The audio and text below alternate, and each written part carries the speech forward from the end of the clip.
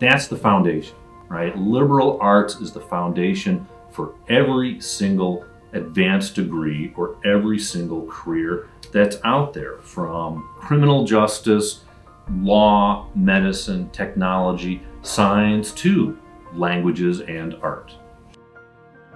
We serve our country very well by creating the next generation of public servants, service members in the military, but we also take a more holistic view of the citizen soldier that we're trying to create, right? We're not just creating students to serve in a profession.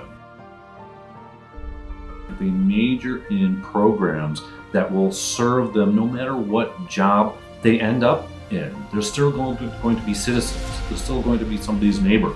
They're going to be fathers, mothers, friends. And so we're trying to equip them with the skills that will take them for the next 60, 70 years of their life to be adaptable, flexible, to be able to make sense and be engaged with the world that they're living in. Because at some point, our students in their careers are going to be asked to look at, to read, to understand, to analyze a mass of information and to synthesize it into a 15-second elevator presentation, into a PowerPoint presentation, into a presentation in the White House or in a war room or in a situation room or in a conference room. And those are skills that are required no matter what job.